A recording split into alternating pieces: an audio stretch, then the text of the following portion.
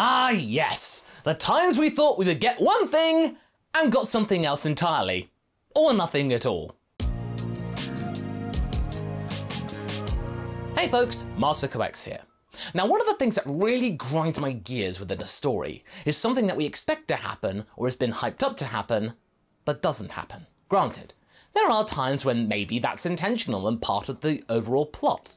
Toriyama is famous for that, his subversive tactics, which led to surprising us all and engaging moments throughout the story. Something which would make you think outside the box at least, being seen as fresh and maybe novel in an otherwise dull world. That's not what we're referring to today though. What I would like to talk about to you all are the times when those things are meant to occur, but they can't be explained away, or they feel lacking, unsatisfying, or even downright infuriating. Yes, Dragon Ball Z had this going for it too, but Dragon Ball Super was the first Dragon Ball series in which I was actively looking for things like this by the week. And I can name many things that I saw in the series which never got addressed, and maybe didn't even get a cop-out excuse or some kind of vague reason or reasonable conclusion. We'd like to share 10 instances where we got a good old bait and switch, or worst, just the bait. Believe me, there are times like this which really left me angry. Let's begin in no particular order, shall we? I think that's how I'm going to be able to cope. Number 1. Vegeta being stripped of his biggest W. Since this one is pretty obvious, I'm going to get this one out of the way right at the beginning. The big elephant in the room. Vegeta getting the win on Frieza, fair and square. He had managed to best Frieza, not only barely, but he managed to do so convincingly and in a manner which felt truly cathartic, curing an itch that had been going on for decades.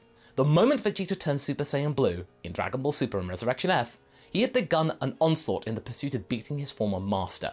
He was in control, not putting a single foot wrong, not even a single hair wrong. But then Frieza got mad and blew up the planet. We did a do-over, and Goku tagged in and got the win instead of the Prince, who had done all the heavy lifting prior to then. Yes, Vegeta not getting the win is bad enough of a pill for us all to swallow, but for this to be snatched away from us in this brazen manner, it was probably the most galling thing us Dragon Ball enjoyers had to witness in that time frame. Resurrection F, when you look back at it, it's not a good movie, and back then, even then, that ending was terrible. I mean, it was unpredictable, but I remember being in the cinema back then, and when Vegeta didn't get the win and Goku came in, everyone groaned. And we still groan. There was no issue with the performance of the Prince. He had done the deed superbly, and Frieza had no answer to his assault. Like we said about Vegeta's progression the other week, the writers of Dragon Ball Super were keeping to convention.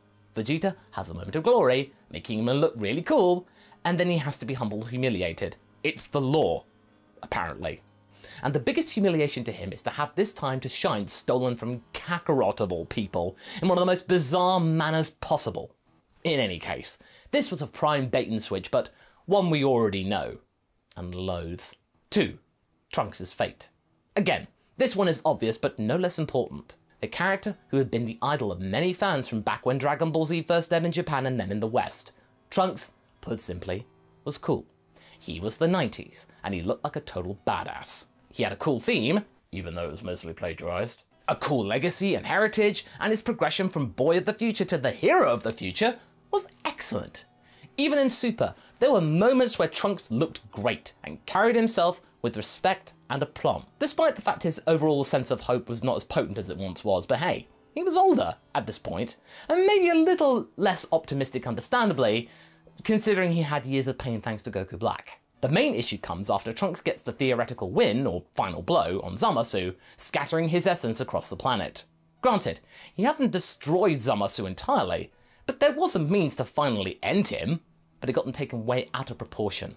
Zeno came by at the request of Goku, thanks to that button, destroying the entire reality of that timeline. That's just...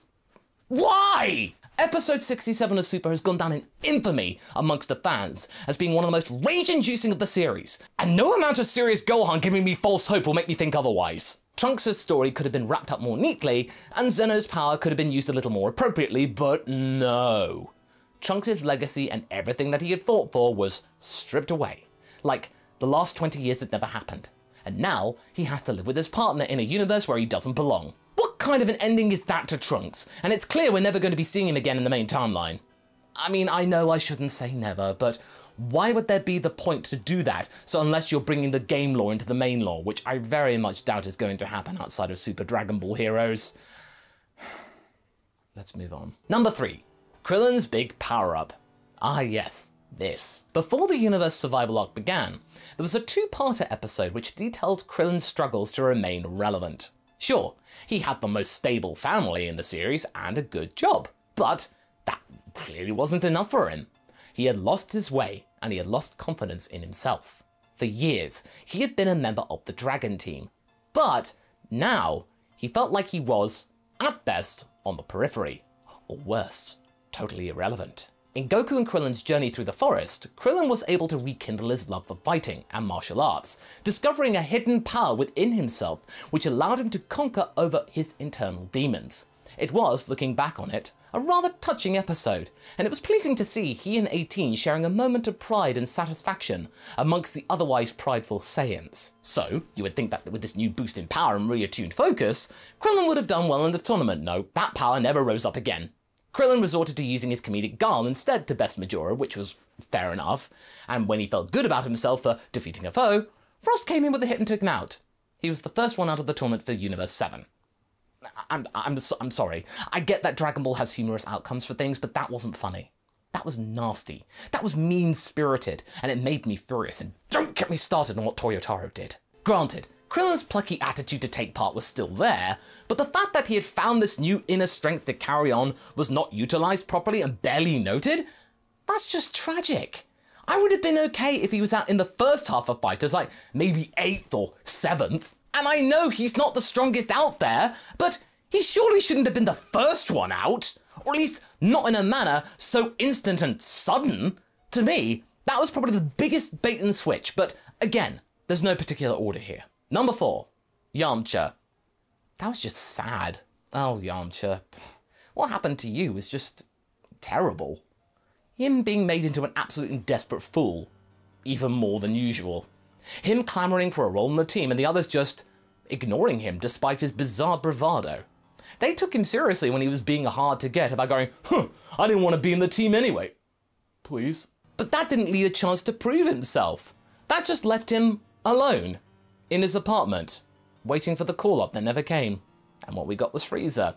And yes, I know, they did manage to pull off the impossible, Frieza's gambit in the end, but at the time of the reveal in the story, that went down like a lead balloon, and Yamcha's place, which looked okay after his baseball episode, had never looked so meagre and feeble. It's a simple point, but one I felt like addressing. Number 5, Frieza's opportunity to bring down the gods. Now this is the biggest missed opportunity or example of a bait and nothing. In the lead up to the Tournament of Power, Frieza was very keen to make use of his newly minted relevance. After being brought back to the plane of existence for 24 hours, he had decided to showcase his powers and talents, trying to undermine the very beings which had theoretically placed him within his own personal torture chamber. He started off well, terrifying the likes of Universe 9's God and Angel, even though that's not exactly hard to do given, Ro and Sidra, and almost even gets the gig as their new destroyer, just through simple fear and bargaining. If Beerus hadn't intervened, that might have led to something big, like what Giorno did to the mob in JoJo. Maybe we'll make a what if about that someday. What if Frieza became the Universe 9 destroyer? As you know, Beerus stopped Frieza's power play, but Frieza vowed revenge, and to bring down the gods from within in some manner, and that's not gone anywhere. At all. Not once has Frieza brought that up. He's been too interested in taking over mere planets and going about his business within the universe like he'd been doing all his life. His routine has essentially gone back to normal. He doesn't seem to be wanting to bring down the likes of Beerus and Whis anytime soon. No attack on the heavens, no plan to usurp them, none of that Universe 9 nonsense, just the usual rigmarole of conquering planets and doesn't afraiding of anything. For me, that was a bad miss. But we might make use of this trope for a future what if. You'll see. 6. Wear Golden Frost. The role of Frost in Super is just pathetic. Instead of being a true antithesis to Frieza, like what we did in our What If Frost Was the Jerk series, link up top, Frost turned into a bungling mess of a character. He wasn't even fueled by malice and revenge like his Universe 7 counterpart. That was a noteworthy bait and switch as well as an example of classic subversion. Frost was portrayed as a crook, Still a bad guy though, but barely had Frieza's charisma. But surely he would have learnt from his experiences against Hit and the Universe 7 team. He was still pretty cunning though. What we could have seen from what we saw at the end of the Universe 6 tournament was maybe the chance to see Frost become more of a Frieza-like entity, learning from his mistakes, building himself up, climbing the ladder, but no. We got a sniveling little toady who was terrified for his own life. If only that turned out to be a ploy, that he revealed a golden power, trying to pretend to be meek and feeble, but otherwise training in the background. Golden Frieza versus Golden Frost, anybody? It seemed inevitable to us back then. Golden Frieza had come about, and Frost seemed to have a similar power set to Frieza, basically a replica, so it'd only be natural, right? Wrong. Frost got erased, and we've never seen him again. Not even in the manga. He's a ghost. A turd. In the wind. Number 7. Skinny Buu. Skinny Buu! Looking at you. Okay, aside from Trunks, this is the most egregious bait and switch I saw in Super. Majin Buu, for a while at this point, had been mostly irrelevant. His place in the story had been concluded long ago, and he could just live out his existence amongst the Dragon Team and be a comedy relief. And to be fair, this was resolved. We did see him gain relevance in the Moro saga, and in a very spectacular manner too, I must say. Very, very good. But at the time of the anime in 2017, we didn't have that crumb of comfort to look into. Instead, we got a decent inclusion of Buu in the exhibition match, where he then went on to train, and we got this, a super skinny Buu. At last!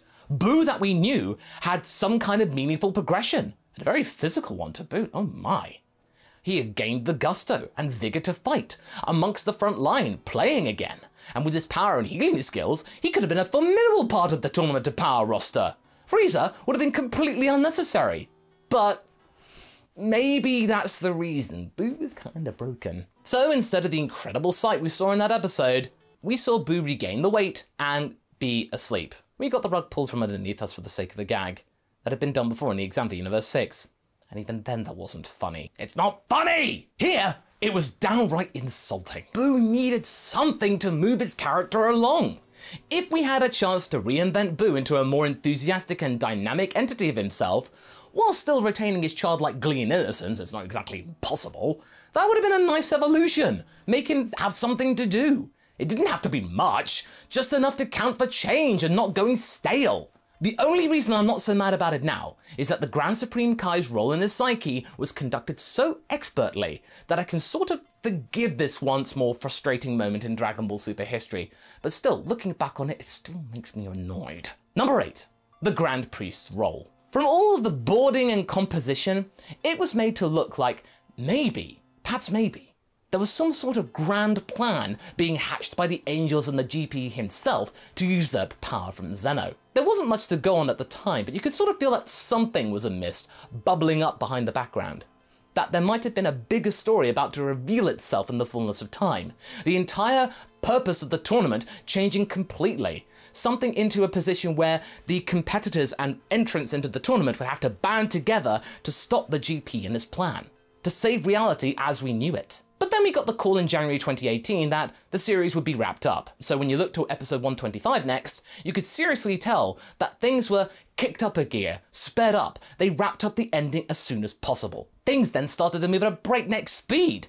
And I gather that the plot that was originally meant to play out didn't occur. And so we just got a more basic and simplistic conclusion. Which wasn't bad, I'm not saying that it was bad. But what I meant by this is that it seemed that the GP and his children were orchestrating something that the mortals had no clue of. Something about the likes of Zalama, Zeno, and even some of the universes that were previously erased.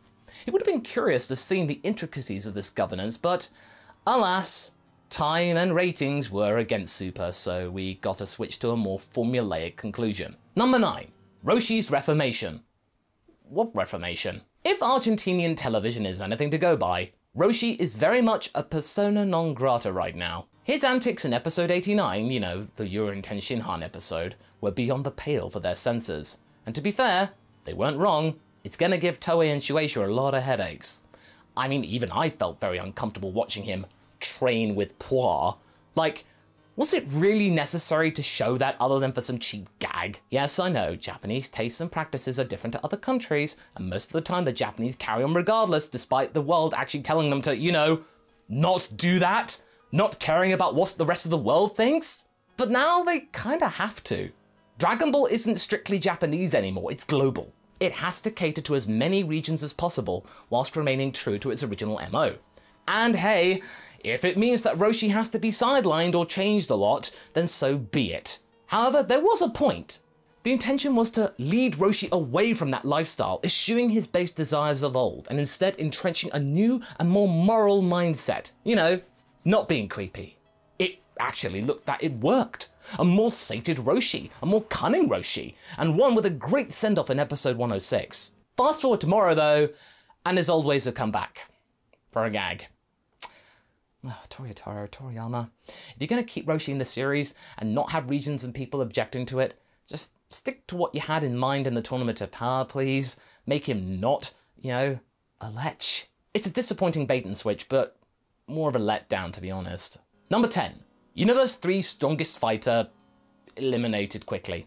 Nigrishi, the strongest of Universe 3. A hybrid of technology and organic material. He looked menacing. He was hyped up as being one of the MVPs for the Tournament of Power. He had speaking lines. To me, this was rather good. We were seeing a universe rise to the occasion in a manner which was curious. Another interpretation of the biomechanical warrior we'd seen previously with Cell. But what we got was not that. Not at all. Nigrishi was out thanks to Kaba. And he'd even barely put in any effort in flinging Nigrishi out of the ring. In the manga, he was just a body in a massive event that took out multiple competitors. He didn't even get a single one-on-one ousting. To me, it was jarring. He had been given a speaking part prior to the battle, which had implied, like with Universe 11, that he would be an important example of a strong guy from Universe 3. Heck, he was the team captain! But that was a red herring. Or robot herring, more accurately. And yes, Paparoni did raise the reputation of Universe 3 with Aniraza, but Nigrishi should have been the main component of that being and not Paparoni. It felt weird. Hey, I mean, at least we got a kaiju out of it. But what did you folks think? Were there other examples of bait and switches in Dragon Ball Super? Were there even instances of just pure bait and no payoff at all in your own opinion? Leave a comment below and let's get this discussion going. And I see you in the next video. Catch you later.